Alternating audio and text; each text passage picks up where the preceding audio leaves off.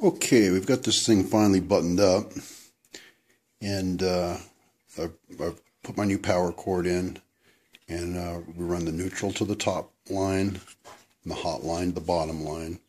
Now these were just copper conductors, so I soldered the ends of them and tinned them very good, clipped them off square and put them in the lugs and tightened them securely. Those will probably have to be checked in about a month or so to make sure that they stay tight. We ran our special wire. This is the line, or this was the line side here. This is the load side. This orange wire is a type X 200 degrees centigrade wire going to the element. The black wire that you see tapping off of it goes to a little indicator light. This is the neutral side, and here's the line side over here. And there's a little indicator light underneath the switch that'll light up red when the element is up and running, so you have a visual of when the unit is actually firing. I used a high quality solderless connector, fully insulated, and they have a dual sleeve here. And when you crimp them down, make sure you crimp them down tight with the proper type of crimper. You got your ground. The ground goes directly to the element housing.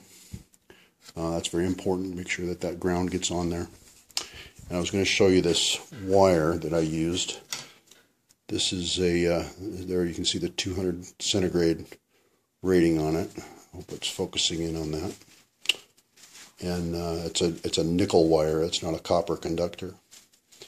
And that is only a number 16, but in the book that thing's good for 35 amp. And here's a little bit larger one.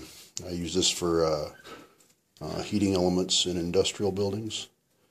And same temperature rating. It's a 200 degrees centigrade pure nickel wire. That is not copper clad with nickel. That is pure nickel. And it's got the 200 degree jacket there, and then it's got looks like a fiberglass braid over it. But this one, I've run this one all the way up to 50 amps on a number 12 wire with that nickel, and it doesn't overheat. It runs just fine, and it's legal to do that. It's what it books out at.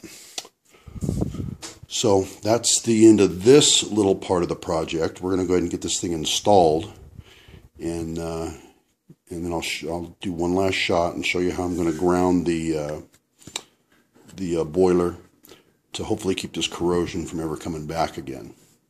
But electrically, we're finished.